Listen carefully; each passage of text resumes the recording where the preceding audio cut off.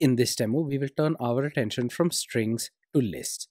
Lists are sequential containers for indexed ordered elements and which can grow and shrink in size. Lists are mutable, and in many of these respects, they are similar to data structures such as array lists in Java.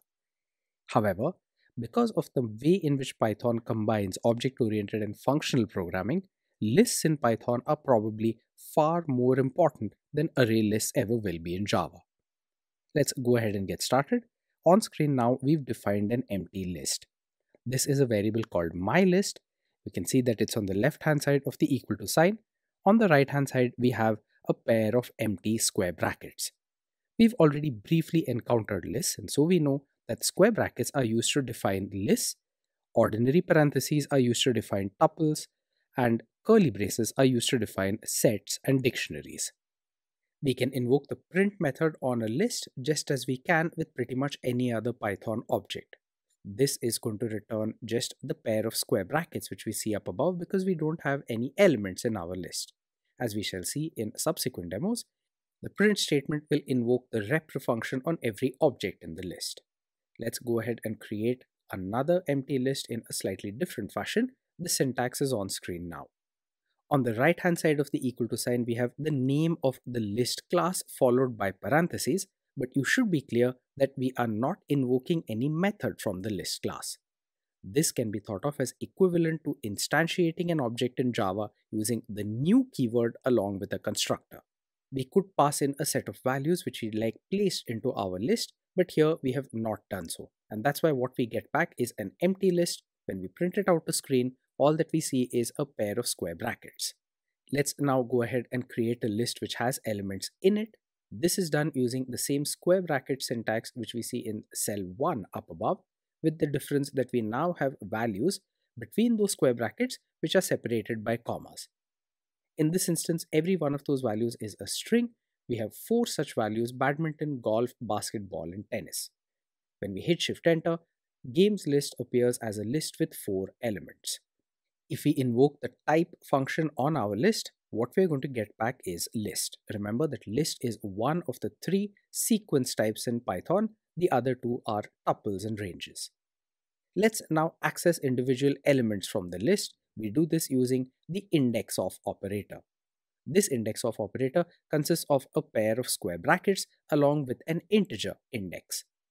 That integer index is currently set to 0 on screen now, and you can see that indexing into the list has given us the first element, that's badminton. As we can see from this, indexing in Python starts from 0. In similar fashion, if we index into our games list with the index 1, we are going to get golf. If we do so with the index 3, we are going to get tennis. Our list had 4 elements. What happens if we try and index in with a number which is equal to or greater than 4? Well, we are going to get an error. You can see this on screen now. This is an index error, list index out of range. That's because we tried to access the 5th element using the index 4. There is no such element, and that's why the error resulted.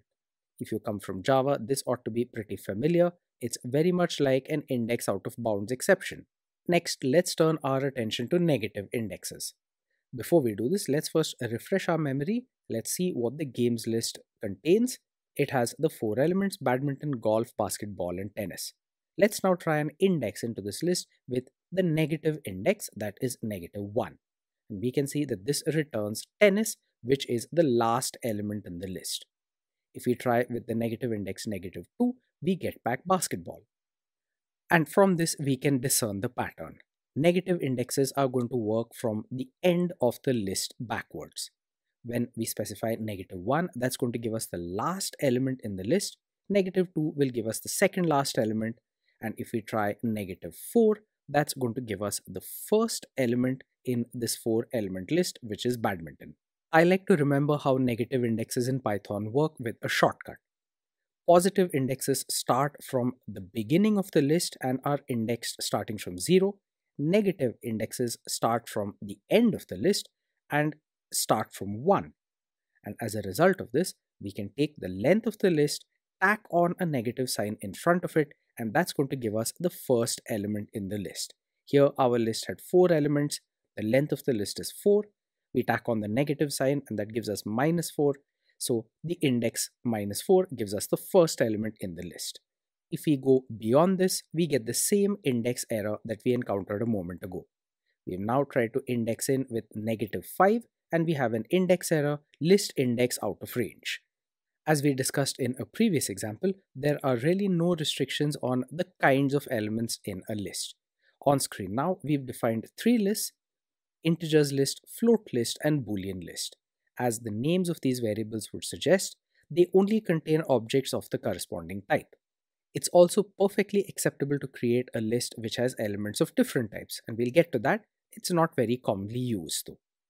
To get the number of elements in a list, we simply invoke the len function on it. This is a built-in function which can work with pretty much any sequential data type.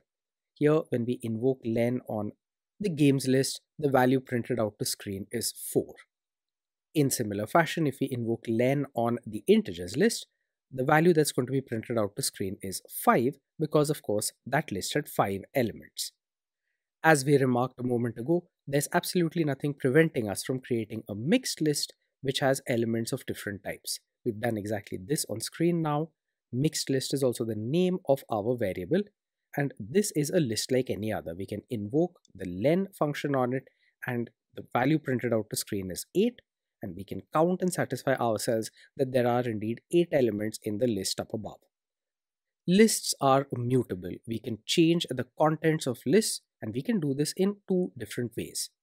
We can either replace one element of a list with another object, or we can modify the elements of the list itself. Both of these are acceptable.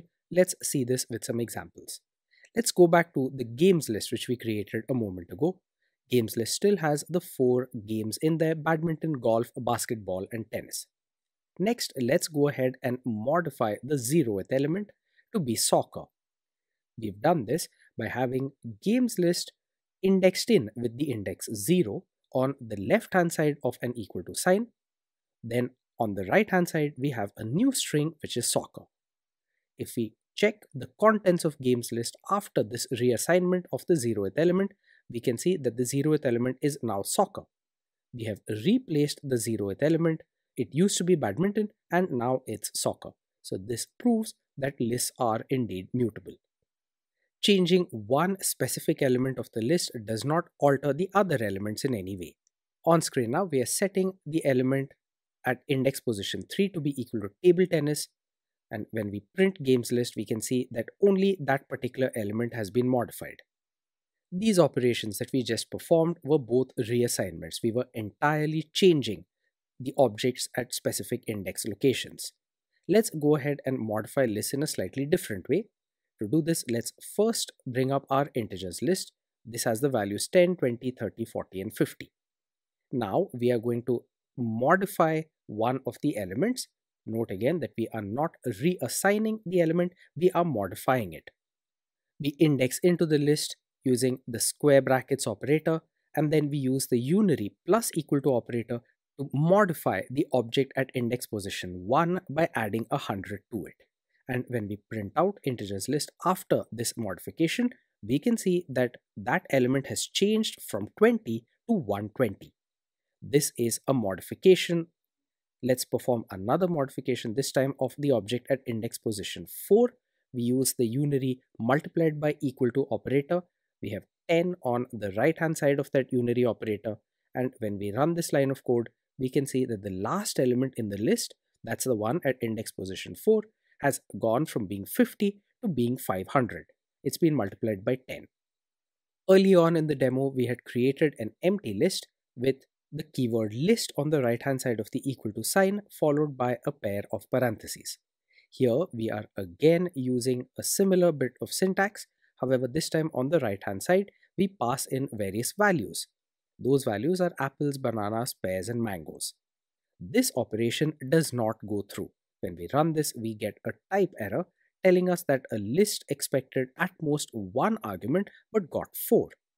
And this is because we need to modify this syntax ever so slightly. Let's rerun this command, but this time we'll have not 1 but 2 pairs of parentheses around the 4 fruit names. And this time when we hit Shift Enter, everything works just fine. The return value when we examine fruit list is indeed a list with the names of all of the fruits in there. What just happened? The first time around, that's on cell 28, when we passed in the names of those 4 fruits, they were treated as individual values. The second time around, those 4 fruit names, when enclosed within parentheses, were treated as a tuple. And this caused the list constructor convert our tuple into a list. Tuples are very similar to lists in that they are also sequential, indexed, ordered collections, but the difference is that a tuple is immutable, a list is mutable. So this bit of code on line 29 converted a tuple into a list, and that's why it worked fine. Do keep this little example in mind. It's an example of a rare instance where Python syntax is not very intuitive. This counterintuitive syntax explains why the usual way of creating a list when we have values is using the square brackets. You can see this now on cell 30. We've simply enclosed all of those values between square brackets and separated them by commas. This has the exact same effect as the previous bit of code, and the syntax is a lot simpler. We still have a list with all of the fruit names in there.